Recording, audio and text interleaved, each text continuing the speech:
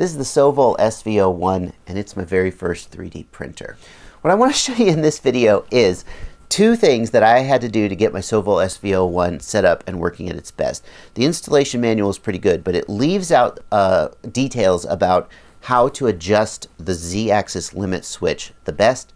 And if you're going to be printing flex filament, you have to install a piece of PTFE tubing in the extruder, or the flex filament kind of spirals up inside it and doesn't come out. This is something that Sovol says they're going to start doing from the factory, or they're going to like redesign the extruder so you don't need it. But if you've already got a Sovol, or if you've bought one recently and you're having trouble printing flex filament like TPU, you should do this. I'm Joshua Bardwell. You're going to learn something today.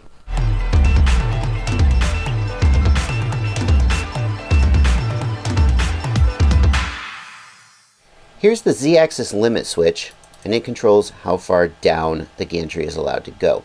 And of course, the purpose of the Z-axis limit switch is to prevent the nozzle from crashing into the bed and damaging your nice glass bed surface.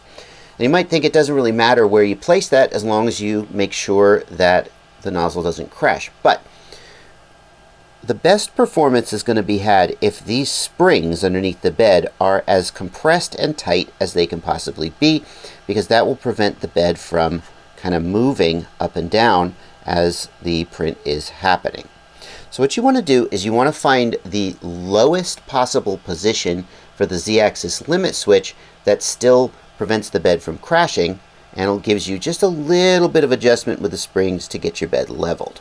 So the first thing you're going to do is tighten these screws all the way down. There's 4 screws, one on each corner of the bed, and you're going to tighten them down so that the springs are fully compressed.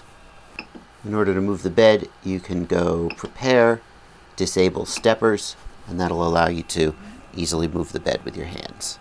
Then we're going to set the Z-axis limit switch so that it is clearly above the level of the bed. And you can see that's not true for my Z-axis limit switch because I've already adjusted it to exactly where it needs to be. But in order to make sure that you don't accidentally crash your nozzle, set that Z-axis limit switch so it's level with or slightly above the level of the bed. And then auto home.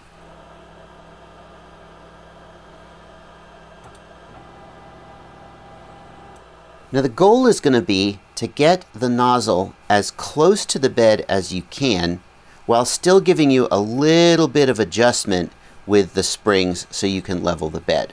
So here you can see I've got maybe 2 or 3 millimeters of spacing. If you have more spacing than that, if your nozzle is higher, just loosen the screws on the Z-axis, lower it by a couple of millimeters, and redo the auto home process. And each time you do that, the nozzle will move slightly lower, slightly lower. Just go slowly and only lower the Z-axis limit switch a little bit until you end up in a situation kind of like this, where you've got just a couple millimeters of space, as little as possible, between the Z-axis, between the bed and the nozzle. The next thing you need to do is level the bed, and there's tons of great guides on the internet for leveling the bed, so I'm not going to just repeat stuff that's already been said elsewhere. I found that I got the best results by using a single sheet of paper folded in half. A lot of guides will say to use a single sheet of paper only, but I found that put the nozzle too close to the bed. So that's where I got the best results. The other thing I noticed that might not be obvious the first time you're doing it is, as you're turning these wheels, well, these are fully compressed. Let me loosen this up a little.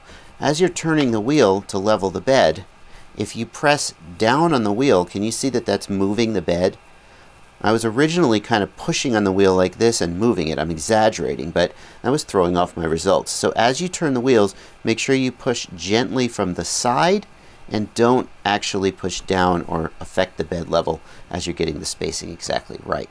Now if you're trying to print flex filament and it is spiraling up inside the extruder, you need to insert a piece of PTFE tubing, also known as Capricorn Tubing, and here's how to do that.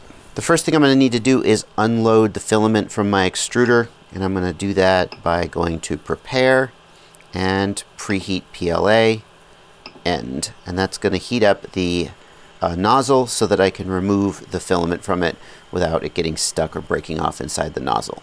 Once the nozzle comes up to temperature, I'm going to pull on this lever to release the spring tension on the extruder drive gear, and I'm going to push a little bit of filament in so that it comes out the nozzle, and then quickly draw it out. The next thing to do is to raise the Z-axis just a little bit to give you some room to work. You can do that in Prepare, Move Axis, Move Z-axis. And I'm going to put a towel to protect the bed surface while I work. Then I'm going to turn the machine off. Next step is to remove the part cooling fan, and in order to do that, I'm going to remove these 3 screws, 1, 2, 3, with an M3 driver. Next, we need to remove this cover for the heatsink, and in order to do that, we're going to remove this screw, and on the other side, we're going to remove these 2 screws. I'm going to support this as it comes loose.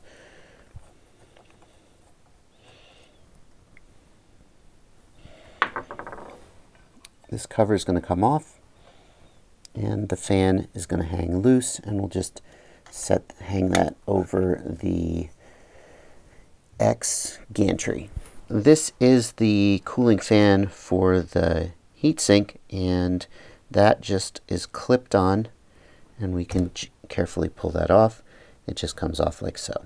At this point, I'm going to unplug the X-axis stepper motor to, oh no, that's the extruder, my bad. I'm going to unplug the extruder motor just to get that wire out of the way. And the next thing I need to do is remove this cover of the extruder by removing 1, 2, 3 screws. Okay. You're going to want to be careful with this spring. Don't let that spring pop out and surprise you, but if you don't screw with that, I think you should be okay. Screw. I think you should be okay. Also, in case it doesn't go without saying, give your hot end time to cool down, or you will be very unhappy when you try and grab this and get it out. Also, this part was not obvious to me when I first did this. This wiring going into the hot end is very fragile. There is a temperature sensor in here, and the wiring can break very easily, and so you want to be really, really careful not to like screw with this wiring and damage it. If you finish this process and when you're done your hot end won't heat up, it just reads 0 or whatever, then you have broken it, and that would be a shame. Now this right here is the piece you want to get out, and it is sort of friction fit in. I couldn't really get it out without just removing the heat sink. So what seemed to work the best for me was to just carefully sort of rotate the heat sink and wiggle it out.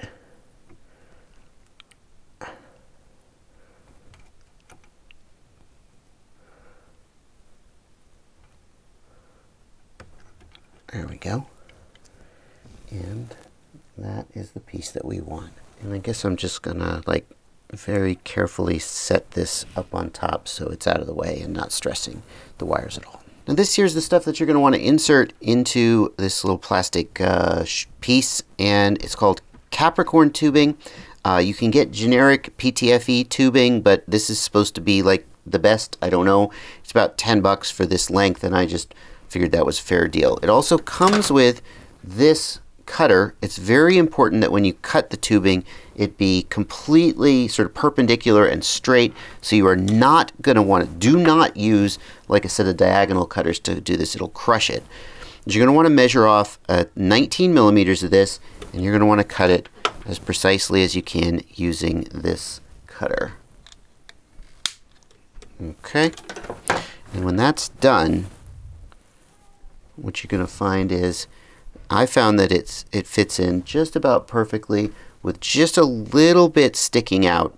If you don't have a cutter like that, you can use a utility knife, and you can just insert the tubing into this piece and cut it flush. But there's actually a little bit of a bevel here on the heatsink, so it seemed to me like having it stick out just a tiny bit would help it. I basically cut it so I could get these pieces completely flush, and there you go. And then you just put the whole thing back together the way that it was. One thing to keep in mind is that the screws for the part cooling fan, 2 of them are shorter and 1 is longer, and the reason for that is that one of those screws has to go through the actual fan guide, so make sure you put the longer one in the correct position.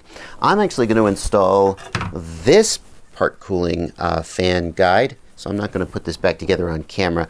This is going to hit the part with air from 2 sides, and I've got an upgraded, more powerful fan. So Well, maybe it'll be in another video. That's going to do it for this video. Look forward to more 3D printing content on the channel. In fact, this guy behind me, this Ender 3, I'm going to be working on. Is that better than the Sovol? What do you care? You already have a Sovol if you're watching this. Thanks for watching. I always say happy flying at the end of my videos. Happy printing.